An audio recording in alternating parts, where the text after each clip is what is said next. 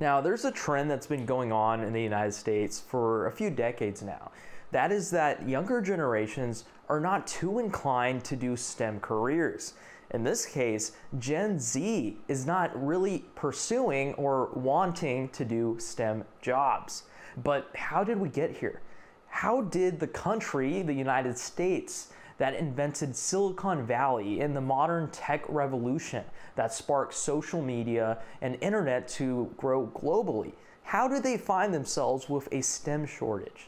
That's something I want to talk about in this video. The need for workers in the chip sector, from technicians to engineers and more, is being felt across the industry, with a recent study from the Semiconductor Industry Association projecting a current shortage of 67,000 workers in the sector and a broader gap of 1.4 million in the U.S. economy by 2030. Now, one of the common themes on this channel is that we've discussed just how the U.S. education system has taken a huge step backward over the past few decades here. And it's no surprise that there would be a shortage of STEM workers. And it's something that I want to talk to you guys today about. How the education system in the United States basically left millions of students behind by not providing them the adequate resources to pursue these highly skilled, high-paying STEM jobs. Now, when we think of a STEM job, we can think of anything like a doctor, a highly specialized robotics technician, a data scientist, an engineer. All those fields are very high-paying jobs.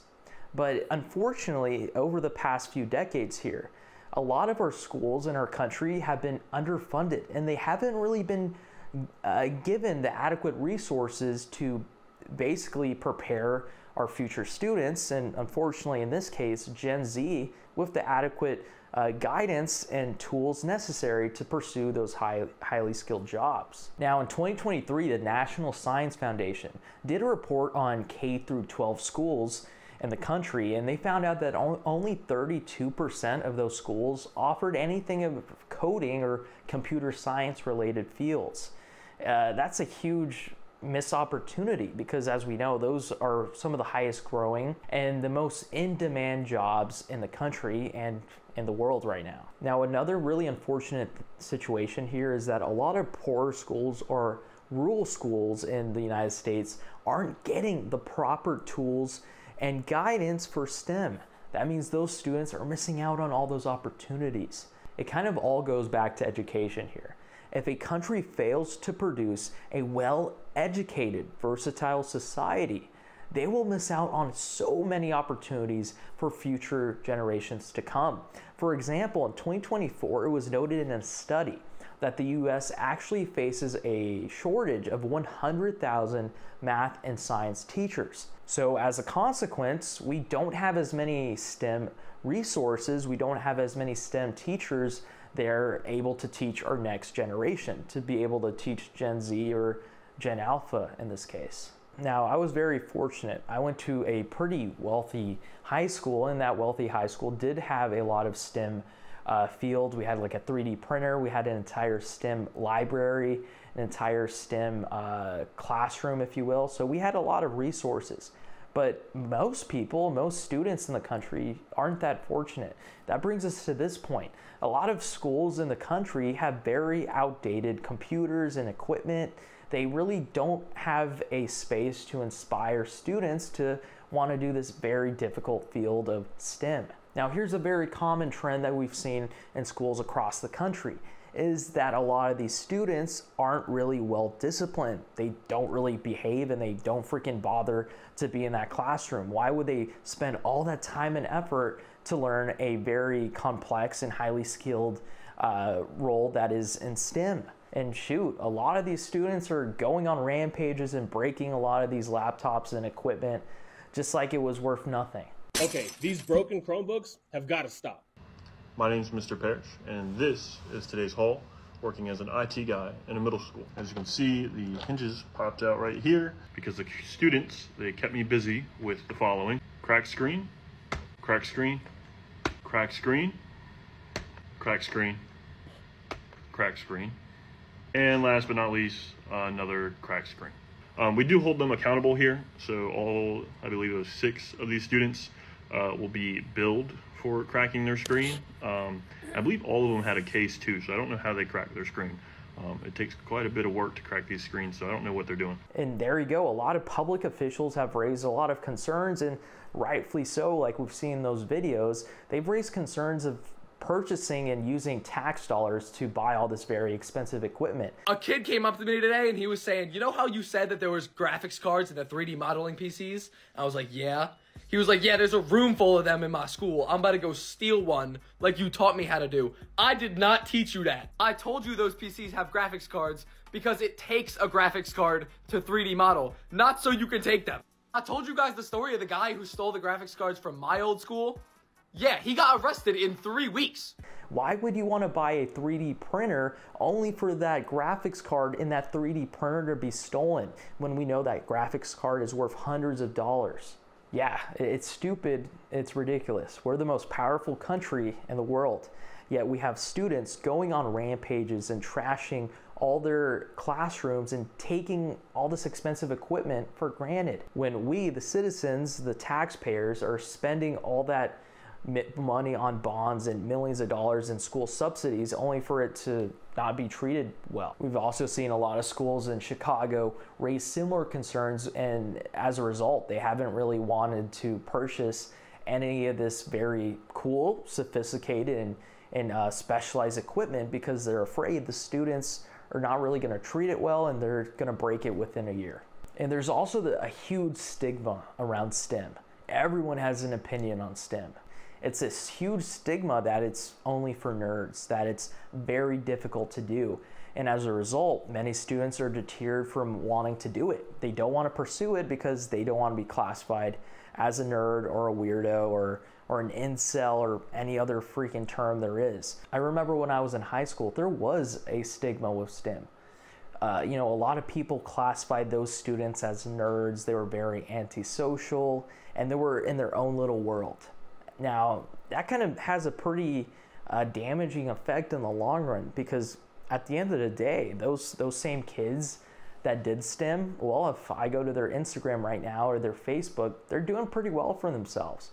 They got themselves a nice place. They got themselves a good job. A lot of times they're in relationships and they don't look antisocial. So the huge stigma on STEM is pretty damaging. And, this is reinforced with a lot of pop culture stereotypes. I mean, think of like the show Big Bang Theory, right? You have these group of nerds who are all STEM related.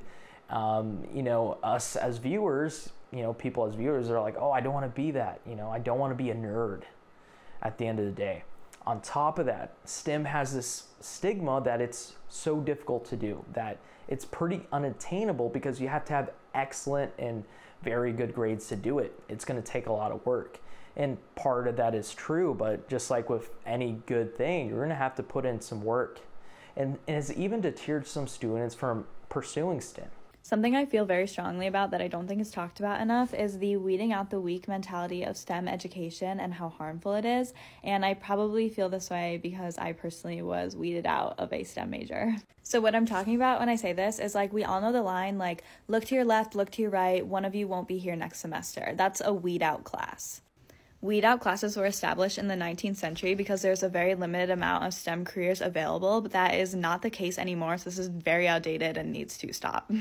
So one time after I personally had a very upsetting and discouraging interaction with a professor, my mom and I were talking about this, and she sent me this article. It was published in the New York Times in November, and if you read this, the article talks about a study that proves that while these weed out classes are supposed to weed out the kids that aren't intelligent enough for a STEM career, it literally has nothing to do with that, and it has to do with how many friends you have in a class, because this influences the support you have and your frame of mind. These classes also very unfairly impact minority groups in STEM. And there was other high school surveys done. It found out that only 12% of students thought that STEM was cool. This had anything to do with robotics or other technology fields. And there you go. There lies a huge problem with this entire situation. Gen Z and the younger generation don't view STEM as a cool thing. They don't view it as something that they want to do. They don't view it as fun. And quite frankly, they view it as an afterthought. To not rely on foreign-born STEM workers and having to bring them from overseas Well, we're gonna have to change the stigma around STEM. Now, my foreign viewers, I wanna know what you guys think about this entire STEM situation. Is STEM viewed with such a negative connotation in your country? Let me know in the comment section below. There's also another instance here where a lot of women aren't really interested in doing STEM simply because there really isn't too many women in STEM in general in the country. There is a lack of mentorship and a lack of role models for them. So a lot of times they're not really seeking out this STEM field. The women in STEM, I get talked over or interrupted frequently during meetings, and it is a point where it's my biggest pet peeve to talk over somebody. Like, it drives me insane. But I'm at the point, if somebody's trying to talk over me, I just won't stop talking. Genuinely, let me finish my thought. If you think I'm wrong, that's okay. You can patiently wait. And a lot of these people, they're not actively listening is the issue, is they're just waiting for their turn to speak. And when they don't get it, they just go for it.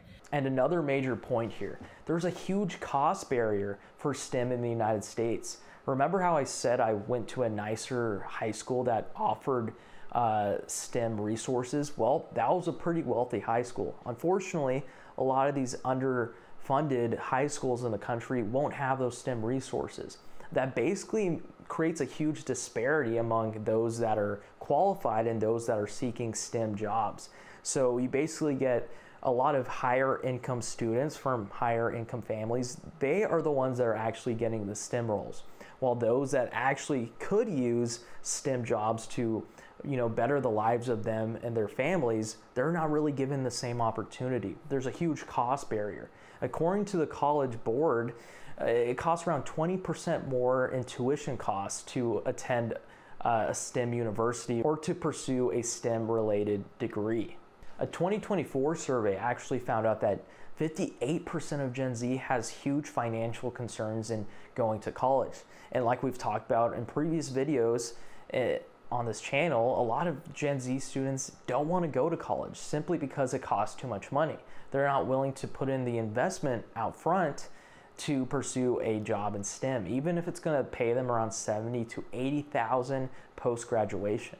I think Elon Musk re-sparked a very important question that we have in this country.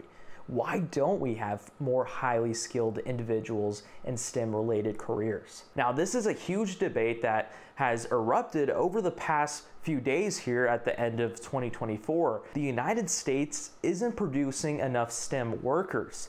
In short, around 24% of all STEM workers in the United States are actually foreign-born.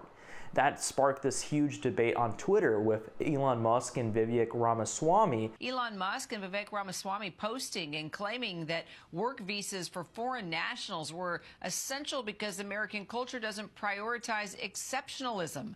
Well, Trump supporters say that's not what they voted for. Investigative reporter Olivia Rubin tracking the tweets and the tirade.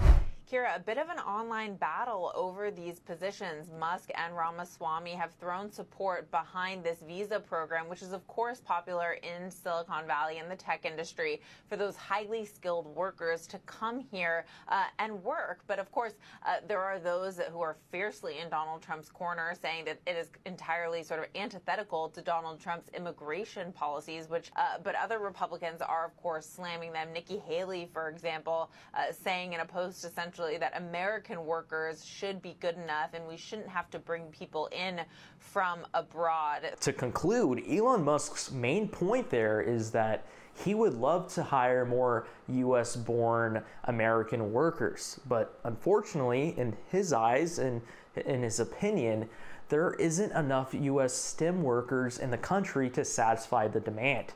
Like we said, 24% of all STEM workers are foreign-born. You would have to replace them with very skilled, highly specialized labor, which, like Elon Musk is saying, doesn't exist. Why are we having to rely on other countries for help when we have plenty of top-tier universities and a lot of resources in this country to do so as well? Now, it shouldn't surprise anyone from all the different things that we've talked about on this video, but the United States only produces 4 STEM graduates for every 1,000. Now, that's way lower than other countries like China, which produce 9 instead of 4. India produces 8 out of 1,000. It's time to erase this stigma on STEM. It's hurting our country. And unfortunately, it's going to hurt everyone in the long run. Only 18% of bachelor degrees awarded to Gen Z were in STEM fields, where 35% awarded were in liberal arts majors. Now, I'm all for the arts. I love the arts, and I think it's a very important thing for society. But we have a huge discrepancy here, supply and demand. We don't need that many liberal arts majors. And although it's very, very important for society and the creativity is essential to foster, well, a very healthy and prosperous world, we don't need that many people that study something that really doesn't have enough jobs for them. You go to college, you get training and education for a career that will better your life and put you forward in what we call the American dream. And unfortunately, I think too many Gen Z students aren't really thinking about STEM because they're so hyper fixated on what their friends are doing and what is fun in the short term. And now, believe me, going to a more creative minded degree is going to be so much more fun, and you're going to have a way nicer college life and way less stress. But at the end of the day, it's not really going to put you ahead. And I think that's something that we should really teach Gen Z in our education system. We really need to tell them that in high school without boring them. I mean, there's a lot of really cool things that STEM is capable of doing. STEM is the reason why we all have smartphones. It's the reason why I'm able to make this video right now and share it to you on YouTube. It takes millions, thousands of people to make that happen. And it took a lot of brilliant minds to do that. Now, time will tell what younger generations in our society will view STEM as. Will they view it as an entire field that is boring, not really worth anything, and something that they don't want to deal with? Or will they view it as something pivotal, essential, and necessary for future growth in our entire society going forward? Well, guys, I want to hear what you guys think. What do you think of this STEM shortage and this entire stigma that Gen Z and younger generations have on STEM? Is this something that we should be worried about? Let me know in the comment section below. Be sure to hit that like button, hit that subscribe button. It helps us out, helps support the channel, and most importantly, it helps shine a spotlight on issues like this. Well, guys, thank you so much for watching. We'll be back with another video. And like always, stay informed out there.